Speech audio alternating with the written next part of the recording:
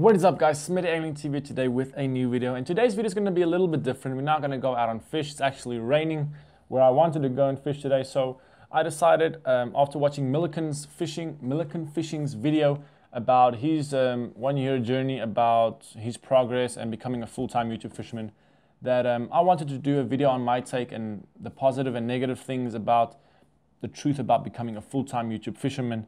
And I just thought I would maybe just sit down today and give you guys a talk. If you guys are not into this sort of video, I wouldn't mind if you guys click out at all. But if you guys want to know the truth, stay tuned and enjoy the video. So first off, if you guys are new to the channel, I do mostly fishing videos, and then occasionally I will do a video like this where I just sit down and talk a little bit to you guys about my life, the journey I've been going through, and just a little bit more of personal things. So if you guys are into that sort of content, consider subscribing. Also, I'm thinking about starting a little bit of a survival angle to my channel. If you guys would be keen to see that kind of content as well, like survival in the woods, making survival things and testing them and stuff like that, just let me know in the comment section. I'm thinking about just making my channel a little bit more broad in the outdoors niche. So let me know what you guys think about that. And then before we jump into the actual video, I just want to give the winner the 1,000 meters of braid. So in about 2 videos or 3 videos back, I said that I would be doing a giveaway for 1,000 meters of braid. And the winner to that giveaway is Vincent Lombard. So the thing is, I just asked that you guys would just share the video and just like and subscribe to my channel. And then Vincent actually went and he literally tagged like 150 or something people on his Facebook. And that just said to me, okay, like he really wants it, so I think he deserves it. So he will be getting 1,000 meters of braid. So Vincent, just contact me and then I'll get the braid to you, man. All right, so let's just talk about a little bit of the negative things about becoming a full-time YouTube fisherman, and just things to keep in mind, not necessarily negative, but the realistic things. So first off, it is really, really expensive to go out 3, 4, 5, 6 times a week and go fishing. I mean, you have to cover things like fuel each time when you go to a place, even if it's a local pond and you just want to, even if you walk and you do some bank fishing, which is not obviously always going to be the case. It's good to start that way, but it's expensive to pay fuel, entry fees to lakes and stuff like that, boat fuel, food, tackle. It just adds up a lot if you go out very often and go fish, and it's expensive. I obviously don't need to tell you guys that, because if you're in the fishing game and you like fishing as a hobby and all of that, you probably know that fishing is expensive. And the next thing I would say is it takes a lot of time. Really, it takes a lot of time, not just fishing. I mean, the fishing taking a lot of time, that's fun, that's awesome. But it takes a lot of time to edit a video. For example, if you make a video about 10 minutes and you really put in a lot of effort to make it proper, it literally took me about a day in the beginning to edit a 10-minute video. It takes me about 5 to 6 hours now, but the point is that it takes a lot of time to edit. And the thing is, you need a lot of experience in the video editing platform, whatever program you use, to make a proper edit, which a lot of people will enjoy. So it takes a lot of time. The next thing I would say is it is really stressful. I mean, for example, let's say you quit your full-time job and you try to become a full-time YouTube fisherman. Let's say you have about 3-4 months of money which you can use for the fishing and trying to build your audience and do it full-time. It's quite stressful because you have no idea how your numbers is going to look, and how much subscribers, how much views and stuff like that you're going to get, because it's really unpredictable, if I can say it like that. I mean, I've been literally making about fishing videos for about 7 to 8 months. And I think I've made about 50 videos, if I'm right, just over 50 videos. But all of my videos, I try to do really high quality. I try to do 1 video a week, which is not enough. Honestly, it's not enough to be a full-time YouTube fisherman. But the thing is, in all this time I've been doing this, I've literally not made $1 out of it. I've made nothing out of it. In fact, I've just been spending money on it. Like I said in the beginning, it's expensive. So you need to keep that in mind, unless you literally have some sort of connection which you get in contact with John B. Flair and the whole Guggen squad, and all of they film a video with you and they shout out your channel and you get, let's say for example, like 50,000 subscribers. it's going to be really stressful while building that audience if you have no support of like backup income.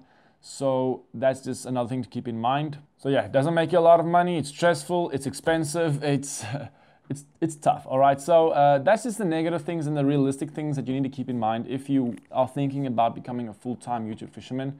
Another thing is you always need to up your game with camera, gear, tackle, and all those sort of things. And yeah, but let's just not focus on the negative. Let's go to the positive. And let me just tell you guys a little bit about the perks about becoming, or trying to become at least, a full-time YouTube fisherman. Obviously, if you get out to fish 3 or 4 or 5 times a week, it's awesome. I mean, it's your passion. It's fun to fish. It calms your soul. It's healthy, I would say. It's my passion, and obviously if you like fishing, it's going to be your passion. So it's obviously nice to do something that you love for a living. The next thing that I would say is a massive perk about trying to become at least a full-time YouTube fisherman is it opens a lot of doors for you, especially in the fishing industry.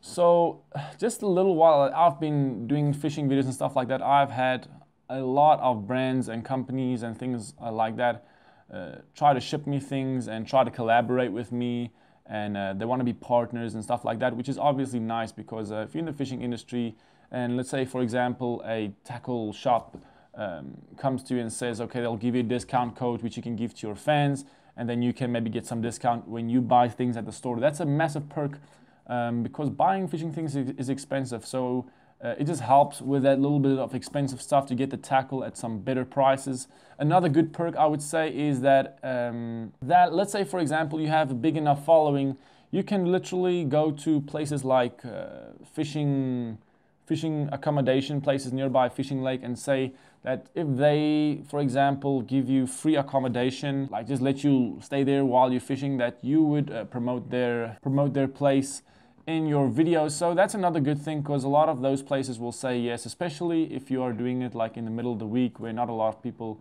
will be going fishing, because then it doesn't really bother them, and then you get some cool places to fish for cheap or free. And another great thing I would say is that you are your own boss. You really determine everything. You determine how much videos you put out, how much views you're going to get. So if you really want to hustle and you maybe put out 3 or 4 videos a week, it's just going to keep getting you views and grow. Doesn't matter how bad your content is, it's just going to grow. But obviously the better your content is, the better. You always want to put out quality content, and that's just one of my advice when I speak to people that want to start. I would just say, even if you put out 1 video a week, make it quality. Do your best. Even if it takes you 1 hour each day to edit that video for a whole week, just do it. Just do the hours and you will reap the fruit if you make quality content, honestly. And then another question I get a lot is, would I recommend it? Now, I'm from South Africa and there is not a lot of big YouTube channels right around me. So for me to collaborate and stuff with bigger YouTubers is really tough, and I haven't actually done any big collaborations yet. So for me, it's tough to grow as well. And I wouldn't say that I would recommend it or not. I would say it's awesome if you can do it and you have some sort of backup income. Let's say, for example, you have a part-time job which you can use to fund your journey of becoming a full-time YouTube fisherman. I would say it's worth giving it a try. But obviously, you have to think about it yourself. Is it going to be worth it for you? Is it something you really want to do? You obviously have to think about the other things like camera, filming, and editing. Those things are not necessarily fishing related, and it's part of the YouTube fishing game unless you can hire a expensive editor or something. It's something that you're going to have to do about 50% of the time is editing and promoting and stuff like that. So that's another thing you need to keep in mind. It's not all just fishing. The other big part of it is filming and editing. And you're going to have to enjoy that as well if you want to do it. If you're not going to enjoy it, I wouldn't recommend it at all. So yeah, that is about it. I hope you guys have enjoyed this video.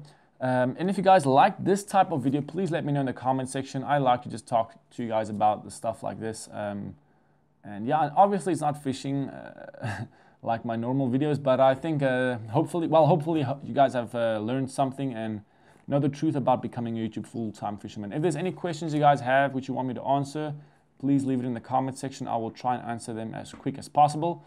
And then until next time, guys, I will see you in the next video. Make sure you hit the like button, subscribe, and comment. And have a good day. God bless. Bam.